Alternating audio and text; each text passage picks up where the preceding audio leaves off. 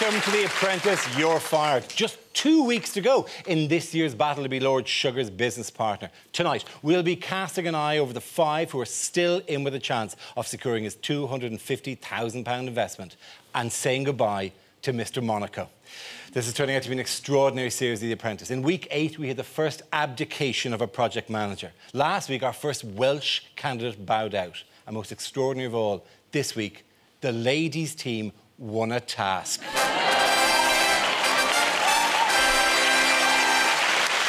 We never thought we'd see the day. Let's meet our panel who can hardly contain themselves. Retail entrepreneur Sarah Curran, Paralympian Ade Adepitan and comedian Hugh Dennis. Welcome to You're Fired.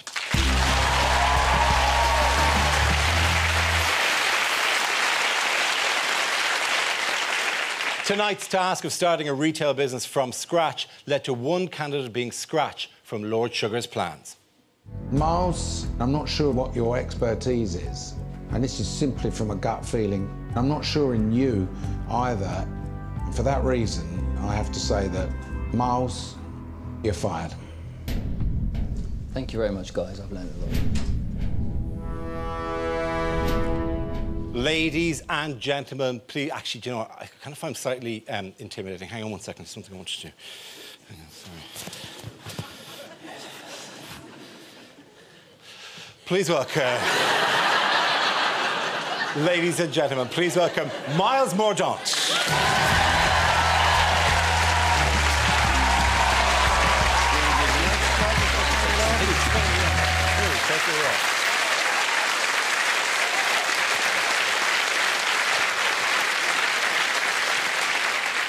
Miles, like the way my tie goes underneath my ripped and then comes out the other end of my ripped. It's quite a look. You're looking very suave, by the way. You're looking very tailored. Thank you as very ever, much. by the way. You've brought a style and a panache and a general good tailoring to the show, which we often can't rely on. I think I saw a few comments. I think Dapper Undertaker was one, and the bloke who's just popped out for a fag at a wedding a few times. But Probably a good thing, yeah.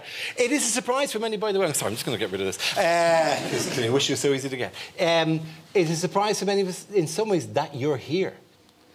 I mean, I'm gutted. You know, I think I enjoyed the process. I tried to keep my head low at the start and go through and just, you know, be myself. I tried to be positive energy the whole way through, and I think that...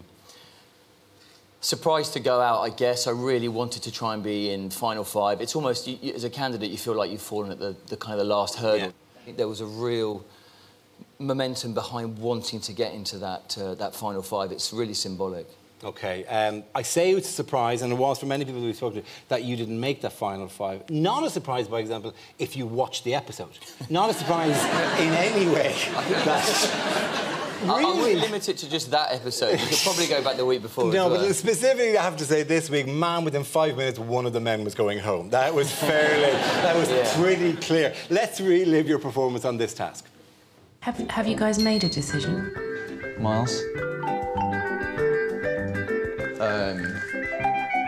If we get something that doesn't sell, we've had it. The ceramic notepad, definitely. The butter dish. These expensive, are they, what? I'm saying to you, £11.50. I think it's quite expensive. How many items did you have on your stall? What have we got? 16 items. Right. 3 blokes, 1 stall, 16 items. Hello, mate. Some gift ideas in ceramic? Hello there, bit of fun ceramic here. Don't really want to know, do they? You're supposed to have a depth of stock, otherwise you can't smell what sells. One day only, London designers. Gift ideas. I don't think the shop looks brilliant, does it? It looks awful. I'm not sure whether you got the plot here about this particular task. So, right from the start, you know, you were kind of playing catch-up a bit right from the start, because once you had 16 pieces of unusual... iconic, I believe is the term used, iconic ceramic on stage. And it just seemed from there on in, you were always losing. By that stage in the process, I think, on reflection, you're carrying baggage. So I'm worrying about what Neil's thinking the whole time, because Neil had, you know, he's been fantastic throughout, and he's got brownie points with Lord Sugar, and you worry that when you're in the boardroom that he's going to listen to him. I think the other thing, you're also carrying baggage from other episodes, so if we choose a supplier here and it's too long to get back, and you start making all these decisions and becoming indecisive because you're worrying about too many other things, what you actually need to do is just crack on, follow your gut instincts and manage it like you would anything else. And I think that was my failure. I was trafficking too much in my head. So it's not like the Monaco thing to have shops with nothing in them. That's like a cool Euro chic statement at the moment. Well, yes, we have a butter dish, so what? Maybe you want to buy the butter dish, maybe you don't want to buy the butter dish. It's a very minimalist approach. Very minimalist. I felt you really erred on the side of minimalism in this particular task. Now, listen, you've said it. An online retailer, obviously, is what you are at the moment, Sarah, but you started as, in terms of setting up your own boutique. Yeah, absolutely. So you know retail from this? Yeah, pretty much. And I think for me, it was quite obvious that you actually didn't have a strategy because you didn't really look at the marketplace where you were, price point, passing trade, and also there wasn't a real experience on your stall. So it wasn't very enticing to come to. But there were many moments of very itchy, scratchy. I really felt for you because I think you were, at that point, you were just lost. Yeah, I don't think I released my inner Dell boy in this one. No. Some people have a natural audience, you know, that they work with. Your natural audience, I feel, is on a yacht rather than in a market stall in the East End. I think it's a fair comment. And actually, if you look back, I shouldn't have put myself forward as project manager on this. Can I ask, why did you do that? Do you know why, actually? And again, it comes back to where you are in the process. Neil had been project manager, I think, 3 times, Jordan twice. It was my natural time to do it. Yeah. And again, carrying the fear that you go into the boardroom and it turns into, why weren't you project manager? That's a stupid decision. That's not the right decision to have made. But isn't the game to actually choose the right time for when to be the project manager? And I feel you hit the nail on the head where you say you were carrying baggage from the week before, where you made that mistake when Alex went out with the food and the skull and crossbones and stuff, and then you didn't trust your decisions. And what you should have done is, as you said, you know, just think of the now and not what happened. Jordan made the perfect comment. He would have been a perfect project manager, and Neil and I could focus on the other stuff. I think that would have been the best solution. Do you know what I think you got wrong, though? I mean, there was something about the products and there was something about, you know, the positioning and all the rest of it. What everybody always gets wrong, they don't look at Karen. She's there, she's another member of the team. If you turned round when you were buying things and you looked at Karen, you saw her going... Again, it's so much easier. You go, here's a butter dish, you quickly turn around, she's going... We are getting to the stage of the process where the candidates' business ideas are coming to light, and Jordan's caused some confusion and surprise. I'm not the software engineer, I'm the strategy, sales, marketing. It's not me alone. There is another person who... So there's 3 of you in this partnership? Yes, yeah. If and when an investment is made, then those discussions happen. But the honest truth is that... What discussions happen? Discussions about percentages and how it would split between me and my business. No discussion here, mate. We get 50-50 shares. I'm a safer investment than anyone else. Safer investment? What bleeding world do you live in? A tech start business? Lord Sugar, let me explain myself. They're the most risky bloody investments on this planet. Suddenly, Jordan is a mystery partner. You must be sitting there going... I mean, we saw your eyes go, what's going on here? It made it a bit strange in the boardroom, actually, because, I mean, it wasn't natural for me to probably get into catfights in those situations, but, I mean, I think week 9 was my first time in there, and it was all a bit of an eye-opener, and I don't know where that might have gone, but funnily enough, it sort of slightly took the steam out of it from our side, because we all thought, he's probably going to go here. You know, that all sounds like Lord Sugar's just not going to touch it with a barge pole, so I must have been really bad that I went. If it turns out, like, and presumably we'll find out more when they go in and do the business plans, if it turns out to say who is his partner, and Jordan rustles under the table and brings about like a glove puppet of himself, and go, it's little Jordan. What's that, little Jordan? What's that? You want to go into business? Oh, I think we'll go into business, little Jordan, you and me, like, whatever. Or his dog, or like a twin, like a female twin, or something really, really weird. That would be no less surprising than suddenly presenting them at this point. I mean, this is a bit of a shock. I mean, that would be one big shock. And in fairness, he should have just kept quiet. Or he could have almost died in the boardroom, which is the other thing he tried to do. I thought he kept his secret business partner inside him and he was just going to come out. You know, that was it. I'm coming out. Save me, save me. I want the money. Yeah. What if it actually is Peter Andre? That'd be terrifying. It's a hell of a twist we built up to this. He comes in singing insanely in the middle of the interviews. He was actually going to be sick, was he, as opposed to coughing? I don't know, maybe he's trying to suppress a cough that then became like a vomit, or it was one of these kind of weird things. It was the worst time. It was like the finger was already up, and then he's like, So you know what to do next time, don't you? Next time, if Alan Sugar's nearly pointing the finger at you, you start... Oh, yeah, you carry on, Alan Sugar. Oh, I've made a quick recovery. That's great. I'm back in the game. I'm not a conspiracy theorist either, but do you think there's something in the fact that the two remaining men have both got beards a bit like Alan Sugar? I think you'd have to go back to all of the people who've wanted to find out how many of them had beards a bit like Alan Sugar's and to what extent that subconsciously works. I recognise myself in you. Yeah. So you're saying the women have no chance? Well, I think possibly one of them should grow a beard. She arrives in with a what? I've always had this. I'm just a magician with makeup. Before Lord Sugar got to Neil's business plan, there was one lingering doubt he wanted to address. Neil, can I ask you a question? Are you one trick pony as far as sales? My main skill, Lord Sugar, lies in sales. I'm not shying away from that. But I've had a record-breaking task when I've led a team and proved that I can do different things. And I also believe I've got a business plan that will bring us a fruitful return. What is that business plan? It's an online estate agency business, which I've actually researched now for a year and a half. The competitor that I'm going up against made £80 million profit last year. I know that I've got a plan that can compete with that and also will actually... That'd be a bloody good plan, Listen, Neil. Lord Sugar, I take that on board, but I believe that I would be the perfect partner for you, Lord Sugar. What we missed there is a bit where he went innovation, creation, operation. I thought he was going to go into a nursery. I thought he was going to go ippidipidation at the end of it. It would be nice if everybody just stood back and go, let's see how many he has. Action, reaction. And meanwhile, Jordan's sitting beside him going, medication!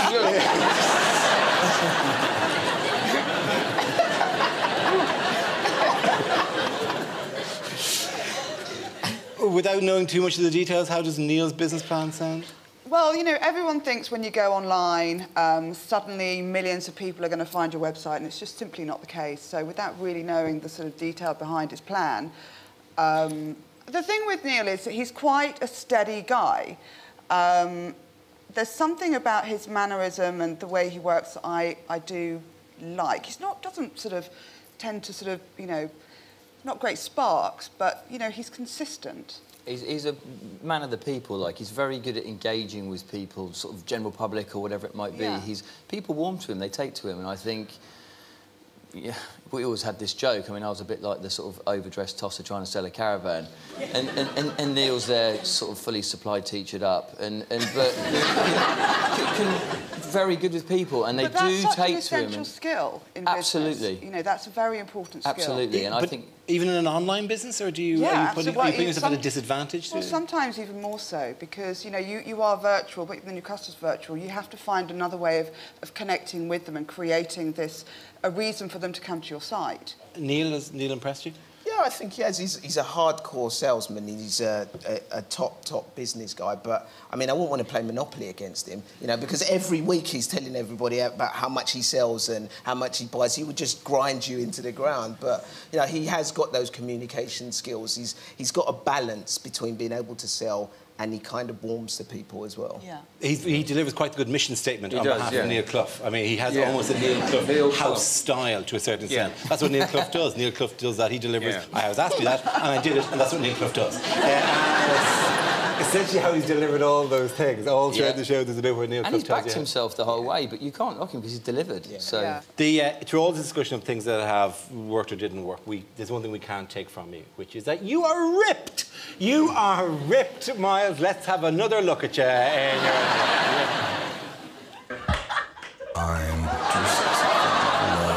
Miles is incredibly fit. I thought if you see him in the gym downstairs, blinking heck, it's ridiculous. Mr. Monaco seems to like to show off his abs quite a lot. I'm too sexy for my shirt, too sexy for my shirt, so sexy. Mr. Six-Pack, he is in good shape, but I'm too sexy for Milan. Do you call him Mr. Baby Oil?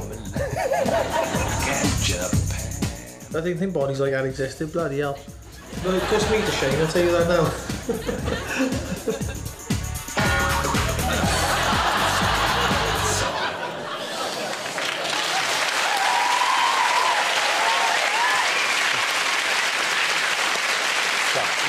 Listen, enjoy it. For God's sake, bask. What are you? Are you 39 now? I'm 40 now. You're 40 now, because I'm 41. The next year is really tough. So just get the benefit out of it now, you know, because when it goes, it surprises you. Very quick. Turns quickly. It just turns like that. Yeah. Literally, you go, happy. That was great while it lasted. It's quite impressive, you know. I mean, a Paralympian, a bronze medal winning Paralympic athlete. You're in good shape, Miles. You're in good shape. Your training regime must be pretty hardcore, and you look like a modern day Simon Templar, man. You should be getting into the movies. I mean, I like the one on the wheel. I'm particularly impressive. I can do the initial bit down, but then you're down, and then you're holding a wheel and you're going, this is not going to go anywhere. Why don't I climb back up again and we'll start? Oh no, here we go again. I seem to have found myself back down here. Like, you know, that's impressive. There's a terrifying thing in that particular exercise that somebody's just going to take your legs and kind of wheel you around like a wheel. That would be very good. Well, you're not expecting it. No, stop. All right. In this process earlier on, by the way, you did seem very in control, very competent, very assured about the whole thing. It's sort of, not that it ran out of steam per se, but mistakes began. I mean, you could go back to task 7 on the caravan. You spent a very pleasant hour and a half talking to one old man about caravans who asked you every question. That time you'll never get back. Can I bring you onto this then? Because you are a parent. A bad one, apparently. It wasn't implied that you're a bad parent. I think it was clearly implied by Alex I was. Yeah. This, looking back... I think that the demographic we were after, we were pitching for people that did want to kill their kids. But I think, honestly, you're not going to believe this, but when we were looking at that, they're smiling skulls. Would you have deadly dinners? What do you think of it? Listen, I can understand what you were trying to do. You were trying to appeal to the kids, and then, you know, that pester sort of influence. I just think there was a line, and you just kind of went over it. And the two skulls, kind of, as a mum, you know, your instinct is warning. Like, skull, I understand no. that. Look, I think pester power is a massive thing, but we needed to tie that up with a sensible branding. See, it all makes me feel terrible as a parent, because I would have bought it. I don't know. It's great. They're going to love that. OK, Miles, brace yourself as we hear what Lord Sugar and your former colleagues have to say about you. Alarm bells started to ring last week in the ready meals task when Miles targeted the wrong type of customer. However, this week, as project manager, he completely lost the plot by not stocking the stall and the shop properly. I think Miles is a great guy, but sadly I think it was really weak project management from him right from the start. I was actually quite surprised by Miles as project manager, that he was a bit indecisive. This task was designed to show me who can build a business from scratch, taking things back to basics. Miles wasn't able to do that, and that's why he had to go. Are they fair comments? Oh, I think definitely on this task, for sure, yeah. I mean, building a business from a market stall, I think we've established I'm not the bloke. No, that's fair enough. But I guess I have built businesses from scratch before, but no, I mean, I take away lots of things from that, and I think they were fairly nice comments, to be fair, considering what they could have said. I mean, you know, I think I did get on well with them, and I think there was respect amongst the stall, so, yeah, I think it was fair. OK, now let's bask in the triumph of Louisa, Francesca and Leah. We have totally something to prove to those stupid boys. Do we go for fashion? Yeah. Go for quantity. Yeah. Stack them high, sell it cheap. She made sure she had a real mug's eye full of stuff on that stall. We have got some great items for you. Thank you. We may as well invest the money that we've got into more stocks. Smell what sells. Get the black and white headbands. Yeah, go. 5 of these and 4 of these. Nice look, isn't it? And a great price. £5. £20. I know you're on the job, but you've got berries for £5. She is a retailer, and she's doing well. Total assets, £809. Finally, girlfriend. Very well done on this task. Final 5 and 3 I know. are women. Cheers. It was an impressive performance. I mean, and even selling to the police, when obviously the thing the police need is a wipe-clean ceramic notepad. Marigold, I thought. The marigold. They could slap somebody with a marigold to challenge them and then write down their response onto the white. At least they acknowledged her. They walked past us and blanked us. Well, they checked you out because they thought it was kind of a creepy thing that you were dragging people into the back of an empty box. No wonder the cops are hovering around you for the length of it. It was an impressive performance. Yeah, I think what was great is, you know, they took a risk when they had the shop, went out, bought a high-priced item, the dresses, didn't sell, but then went back and just kept on buying volume of what was selling. I think they had a great strategy. They worked really well as a team. But, you know, they had one thing in common, which was, you know, fashion and hats, and it was, yeah. Yeah, they absolutely understood what they were selling, didn't they? Yes. And also knew exactly what their strengths were, because it is very... If somebody puts on a hat, you can generally go, oh, you look great. If somebody's got a white, clean ceramic board, it's very difficult, isn't it? Well, how can you compliment someone on that? You can't. So they used did you consider dressing? Because they wore the leggings, they wore the dresses, and they wore the hats. And sometimes they were wearing a pair of leggings under the dress with a hat on. Right? They were living the brand. They were just. Oh, they were all about the brand. At no point did you drape candles over yourself and go buy this onto a white clean thing that you dangled off your chest. I'm just saying you missed an obvious opportunity. That's where we went wrong. Yeah, it is. Clearly, you missed the boat in that one. Louise was given a stern talking to last week. Has that had an effect? Yeah, I think so. I think she's definitely evolved in the process, and I think she's got that combination of being a hard saleswoman, but also she can communicate, and I think that's what the biggest part of this whole process is, being able to communicate and to get the best out of the rest of your team. And it's nice to see that her and Francesca are getting on this week as well. OK. Now, as we're nearing the end of Lord Sugar's search for his new business partner, we thought it'd be a good idea to find out what happened to last year's winner, Ricky Martin, who is with us tonight. Hello, Ricky. Lovely to see you again. How are you? Are you well? I'm well, thanks. Yourself? I'm fine. Thank you very much, Ricky. No one asks. Very, very kind. I'm looking for a job in the science area, though. Can you get me anything? I've got the perfect job for you. We're expanding. Lovely stuff. Fantastic. As am I, constantly. Now, before we hear what you've been up to, let's take a look at a clip from Youre 2012 showing how you went on a bit of a journey yourself through the process. Here you are now, in the final four. Classifying yourself as Thor in the Nordic pantheon. Is that right? His personal statement and application form is so absolutely laden with superlatives about himself. Best business partner on the planet. However, I read your business plan and I was quite impressed. It was interesting. I think it was well written, a cogent business plan, a sensible business plan. He's the one that has changed the most through the process. When I turned up to this process, I had a lot of bravado about me, and I'm a very different person now. I think I'm somebody who's channeled his whole career to the point we're at right now, sitting opposite you at this boardroom, ready to get my business started.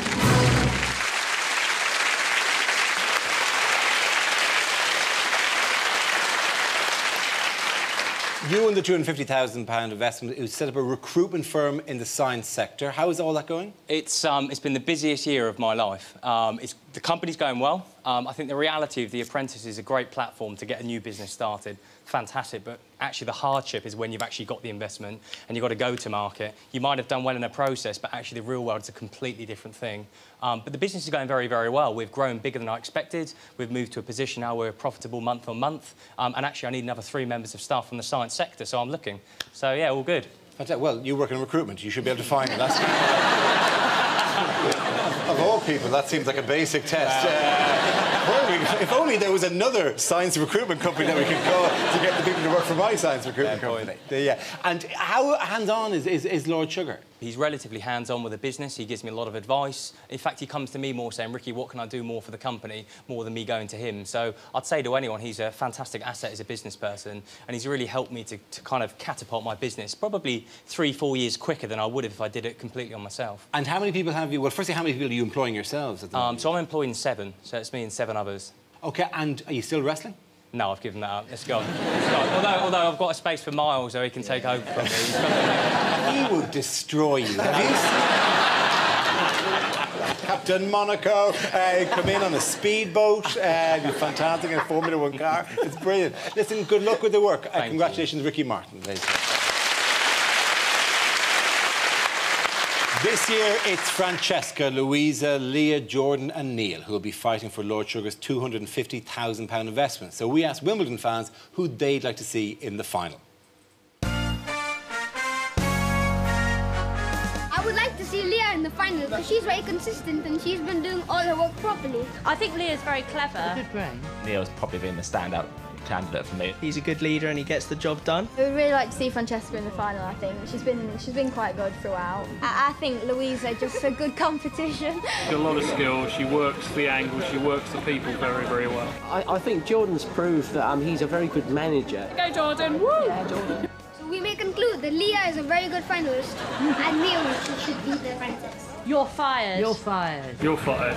You're fired! Clearly, they should all be fired and just hire that small Indian kid. He's brilliant. How fantastic is he?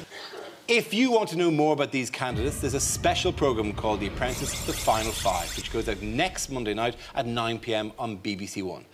Back to you, Miles, however, because it's time for the vote. Sarah, do you think Lord Sugar was right to fire Miles? Miles, I'm sorry to say it, but I do, on this occasion, think he made the right decision. Ade? Miles, you've got skills, great abs, but I think Lord Sugar made the right decision this week. Hugh? Miles, I love you. I think your name makes you sound like one of the Knights of the Round Table, which I particularly like. But I think he was right, yeah. We're going to go to the audience. If you agree with Lord Sugar, hold up fired, but if you disagree, hold up hired.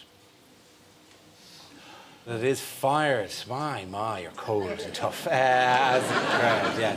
Fired it is. Miles, we've been admiring you for 10 weeks and we wanted to give you something that reflected our belief in your innate class and also the fact that you live in Monaco amidst the Euro chic and the very finest of living. And we're going to go, what possible luxury good can you give the man who appears to have everything? And we racked our brains. So I think we did pretty well, actually, to be honest. I think you'd be quite proud. I think you'd be quite proud to walk around Monaco in a T-shirt that says, I went back to England to be on The Apprentice, and all I got was this lousy T-shirt.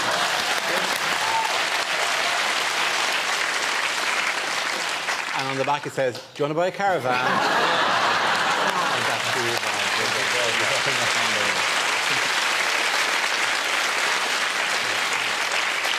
Miles Mordaunt, you made it to the final six. Here are your highlights. Don't stir that, though. Miles is our bond. Even on the beer task, he wanted the beers shaking and stirred. Miles has got the nickname of Mr. Monaco. Every time you ask him a question, he refers it back to, oh, we don't do that in Monaco. Caravans are banned in Monaco. Mr. Monaco. Mr. Monaco. I'm Miles. That's the response I was really hoping for. He is calm, confident, charismatic, cool. He's hot. What do we take? Everyone has a good side, and until they prove it otherwise, the team is supposed to start. Made by our own fair hand with passion. We love the product, we really, really do think that. I don't mind making a fool of myself in front of anyone. I really, really love the guy. He's just a dream. Have you won every single time? Yes, I am the lucky charm. Very happy to be here with you. Yes. Yes. Listen, if it doesn't work out, I'm getting a market stall.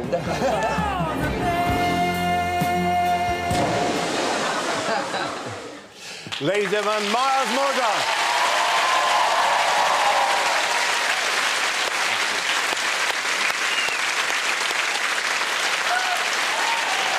And that's it from us for tonight. Thank you to all of my guests. Go to our website at bbc.co.uk/apprentice for Matt Edmondson's awkward conversations with the fired candidates. It's also where you'll find details on how to apply to be Lord Sugar's business partner in 2014. It's a fantastic opportunity for anyone with a great business idea who wants to be in with a chance for a £250,000 investment. So please give it a go. Next week, the final five face Lord Sugar's four inquisitors, but who'll be in the running for that ultimate partnership? What would you do with this? I have this ability inside me that I don't even at times know what to do with. That's crap. I can't see it working like this. You can't turn over profit. This is disappointing. You should know that. What's your plan B? Yeah, she was an idiot. I may as well put that £250,000 into a slot machine. It's a very bad idea. Don't compare yourself to Lord Sugar. It don't make sense. It's just farcical. I'd rather give birth again than do this. You could leave now. It's really, really good. Honestly, I can't wait till you see it. We'll see you at the same time next Wednesday. Good night.